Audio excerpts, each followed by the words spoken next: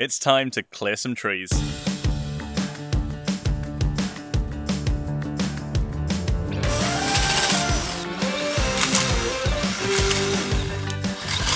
Hello and welcome back to Adventurous Way. I'm Matt. And I'm Diana. And today we're going to be trying to clear the trail, the logging trail on the land, enough that we can get the truck up there. So we've walked up and down this logging trail quite a few times now. And to walk them down, it's fine.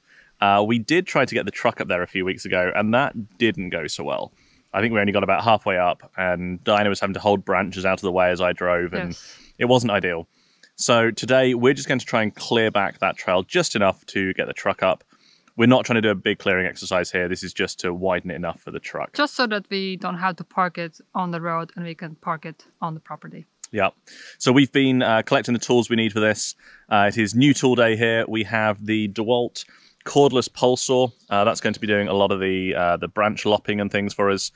We also have some pruning shears, and actually on the way here this morning there was a yard sale just down the road. We stopped in and they had some long-handled pruning shears that we picked up as well. So hopefully those should help. We also have a load of safety gear, so we've got our safety glasses. We've also got some helmets and things and some good gloves. If we need a little bit more power than just the pole saw, we also have a brand new DeWalt cordless chainsaw. We've got their 16-inch, 60-volt flex volt chainsaw, and so we also have all of the safety gear for that. We have the chaps, we have chainsaw gloves, we've got the helmets with the visors and things as well. So we are trying to do this as safely as we can. We haven't done anything like this before, so we've been watching a lot of YouTube videos, we've been reading all the instruction manuals, we've read so many horror stories about using chainsaws and things. So we're going to be taking it really steady, just real careful, just trying to learn as we go. Starting with things that we can cut with pruning shears, and who knows, maybe we'll work up to trees in the near future. Okay, are you ready? I think so. Let's go give this a go. Ready? Yeah.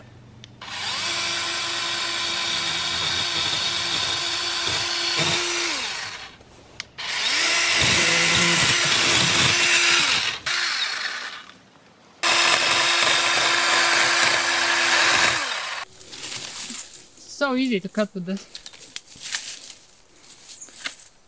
To be honest, this kind of stuff would probably be better off just with like a string trimmer or brush cutter.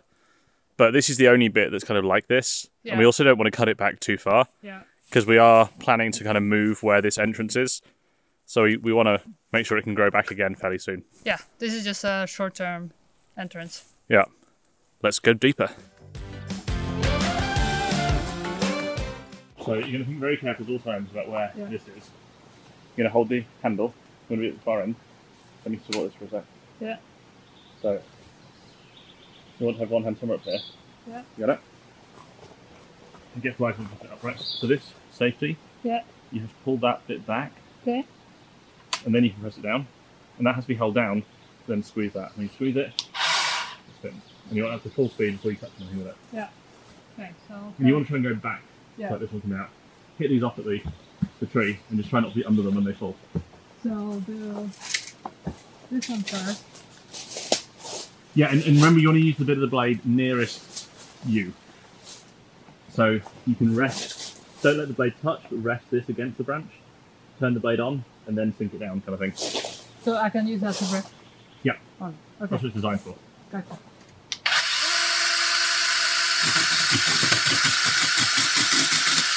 Yep.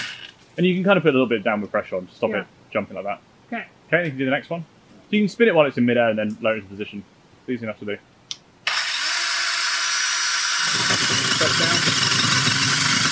There you go, now you got it. Alright. Okay.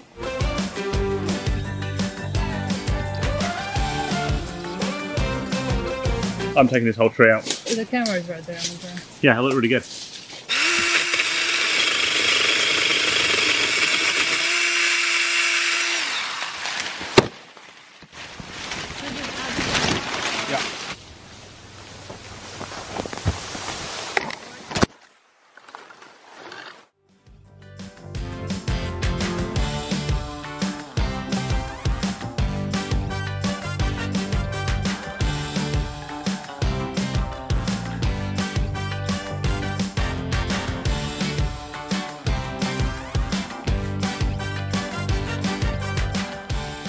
So it's definitely looking much better, and should be able to get the truck through this.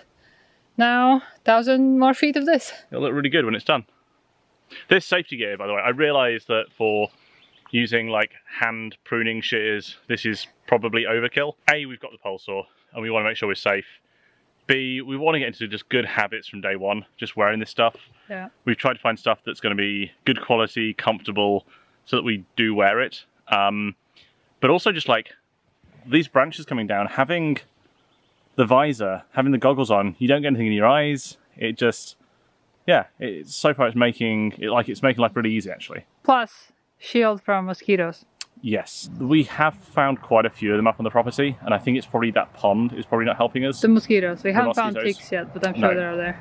Yeah, so at some point getting to that pond and trying to like clear that up a bit, maybe even putting like a little solar fountain or a bubbler or something in there just to get the water turning over. I'm trying to avoid using those tablets you can throw in, just don't want to add any more chemicals than we have to.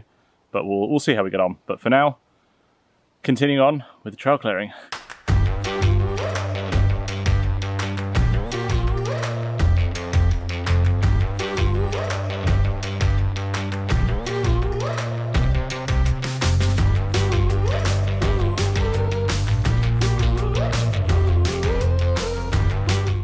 So we cleared a bit now, and now it's like 12:30, so I think it's time for lunch.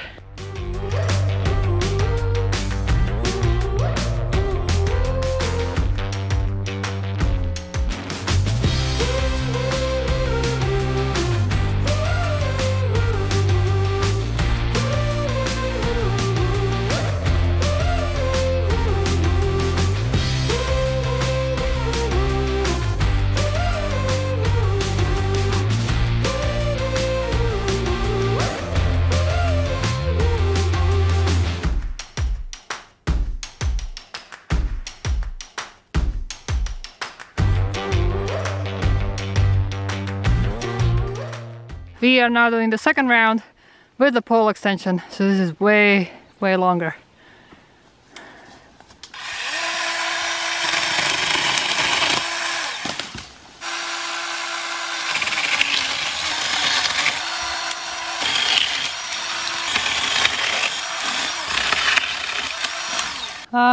Do one more up just above the one you just did. Okay. Yep, that's it. So we cleared brush and low branches for about like halfway through the trail up to the house side. So we'll call it a day today. Really impressed with this pole saw. We've just put the extension onto this last pass, but it's still running on the same battery that's been on all day. That's true. Our batteries will run out before the pole saw batteries. Yeah, no, I'm really impressed. Without this, it would have been a real pain trying to do it with a hand, like manual pole saw or something like that. Yeah, definitely makes it quicker. Yeah, safety gear's been working good. Again, although it's probably overkill for what we're doing, we had definitely a few branches landing on us, and it was just nice to know that branches wouldn't scrape your face. And this is how it looks when it's kind of cleared out a little bit. So hopefully this is wide enough for our truck to come through.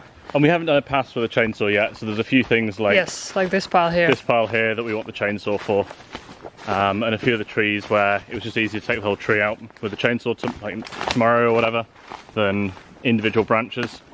But yeah, good progress today. Also, these shears, or what do you call them? You call them secateurs. Yeah, that's the British name. Long handled pruning shears or something. I'm glad we happened up on these on the yard sale. These have been very helpful. Definitely can cut much bigger branches compared to these small ones. Yeah, and you can reach up higher and reach down lower. And these were mainly just to pick up the things that it wasn't worth pole sawing. Yeah, but actually these have been really useful today. Yeah. So after we finish for the day, we need to empty the oil. That wasn't much. No.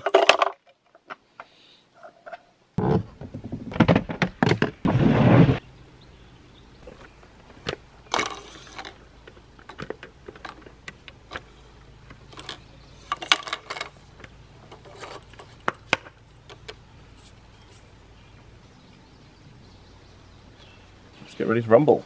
Yeah. You know the earmuffs fold backwards as well, if you want them to. The what? These. Oh, that's cool. It's the next day, and we are continuing on clearing the trail. Same tools as yesterday, same approach. Just want to get further up, and then we've been leaving a few bigger trees, by which I mean actually very small trees, but bigger than the ones we've taken out with the hand pruners and the pole saw. Maybe, I don't know, 4 or 5 inches across. We've left those, and we'll come back with a chainsaw to get those. And then there's a pile of stuff here that's kind of blocking the trail a little bit. Yeah. We'll use the chainsaw to clear that later on today.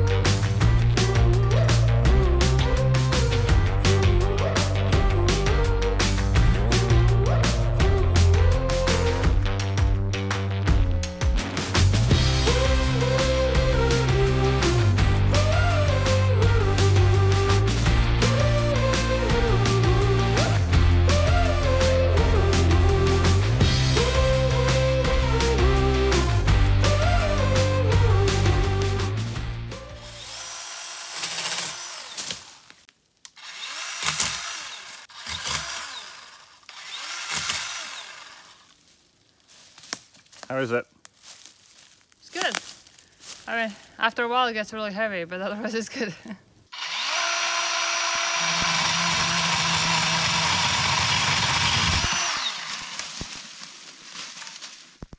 Yay!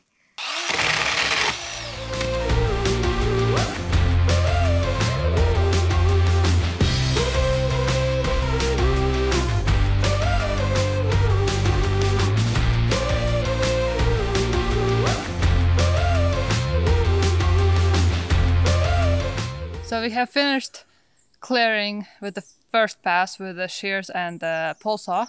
A little bit past the house side where it would be possible to turn around with the truck. So I guess now it's time for a chainsaw. Yeah, there's just 1 or 2, not big trees, but bigger than I wanted to kind of do with the pole saw.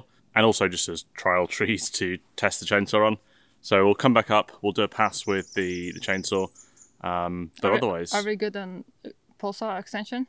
Were there any tall ones? I think we're fine for that, I don't think. So yeah. I don't think we need that. We'll take it down, we'll have it in the truck anyway. And we'll just drive the truck up, chainsawing as we go, maybe? Maybe. No. Let's first chainsaw. And then we'll deal. drive the truck when we're finished.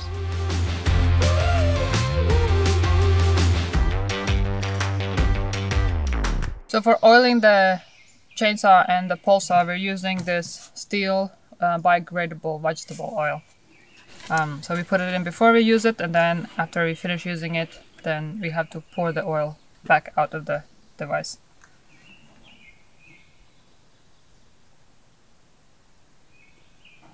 And what else have we got to go with the chainsaw?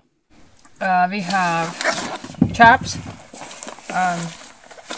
These are heavier than I thought they would be, so I guess that's good, extra protection. And these are the ones that wrap around in the back as well. And we also have chainsaw gloves. And as we understand how they work is that they have fibers of Kevlar in them, and then as soon as the chainsaw hits that, they get stuck into the chainsaw and stop the chainsaw running. You should really check out some other YouTube videos of like people testing the chainsaw chops. It's very impressive and very effective. Yeah, and some people thought that they don't work very well on electric chainsaws. People have tested, what's the channel? With the Morgans, they did a test, and they proved that it will be absolutely fine. So obviously we don't want to hit our legs with a chainsaw, but should the worst happen, these are kind of our last line of defense. And also there is a difference between electric chainsaws and battery-powered chainsaws, because the battery-powered chainsaws generally are less powerful. Yeah. So. Cool, looking forward to it. Yeah. Okay, so Matt is kitted out, and we're ready to go. Okay, ready? I'm ready.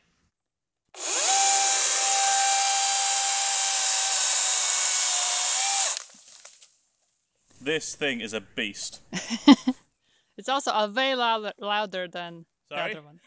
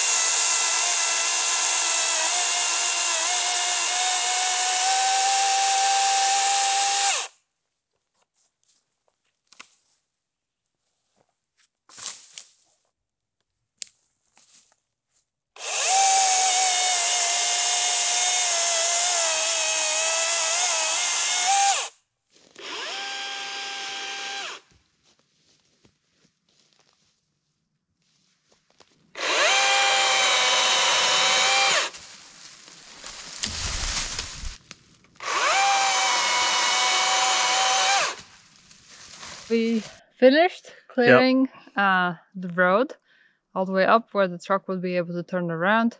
And yeah, I think that's pretty good for a day and a half of work. Yeah, it was hard work today, and I'm sure I'm making it harder than it needs to be just because I'm new to this. I've never done this before. First time using a chainsaw. So what's the first impression? I like it. For someone who's not used to this, it's still fairly heavy, and it's one of the lighter chainsaws out there. I'm really impressed with its cutting power. I was really trying to keep it out of the dirt, and looking at it, the chain still seems pretty sharp. The battery just died. This is one of the 6 amp hour batteries. This is one of the ones that came with it. And so we've got 3 of those. We bought 2 extras as well. That's what we've been using in the pole saw. I mean, that was probably, what, an hour or so of using it? Yeah, something like that. Maybe even longer than that. And we've got 3 of those batteries. So we have a charger that can charge one of those batteries in 1 hour. So, hey, I mean, like with this, we go and put that battery on charge, grab the next one. So we can continue this indefinitely. So it didn't last as long as I expected to, but I'm not disappointed because I know that we can keep going. So. Yeah, but the pole saw battery lasted all day yesterday and for everything that we did today. Yeah, we charged it last night. Yeah. But yeah, we haven't killed the battery in the pole saw yet. Yeah. This one is the first time we've completely emptied one of the batteries. So no, overall really impressed with this. I'm glad we went with the cordless battery powered chainsaw rather than a gas one. That would have just been heavier, more cumbersome, a lot noisier. Trying to find the fuel for it. Yeah, I mean, just in general, this is pretty like low maintenance, pretty easy. We'll drain the oil out if there's any left when we get down to the bottom. I'll give it a bit of a clean out, and that's it really. So that's pretty simple. I'm impressed so far. So this concludes our first project on our land, and there's going to be a lot more to come. Although next, I think we'll be blocked on various permits and getting people out and kind of getting the ball rolling. But we can still work on trails and things like that. Yeah, for sure. So thanks for watching. And if you're new here, please consider subscribing, and we'll see you in the next video. I tell you, walking up there yesterday or walking back down yesterday afternoon, it felt really wide and spacious. It felt like we'd cleared a whole load of trees, and then you drive up it and you're like, it's still really narrow. But still, this time we made it without keeping away any branches or anything like that. For sure. So for sure. Definitely clearing definitely helped. Yeah, and I think it just really shows when we put the driveway in, we're just going to have to think about the grade. Like overall, the slope of the land is fine, but the land has like this terrace almost, so there's steeper sections and flatter sections. So we'll just have to think about that as we do the driveway so that it never gets too steep. How was driving that steeper section? I mean, it was fine, but it felt steep. I mean, I had it in 4-wheel low, mainly just because I was driving at walking pace. Would you tow our trailer up there? Would I? You would do it, but whether I would approve of it. Should I tow the trailer up there? No, I absolutely shouldn't. And no, I don't think I would. I think if we cleared some more branches, we probably could, but I wouldn't want to. I have no doubts that once we've got the driveway in, it'll be fine. Yeah. Because at that point, I think it'll be wider and it'll be clearer, and there'll not be these little steep sections, and it obviously won't be on wet leaves and everything else. But yeah, I mean that is progress. That is compared to how it was before, when even in 4-wheel low, you were there having to like hold all of the branches back, and things were still scratching the truck, and we only got halfway up before we kind of decided abort.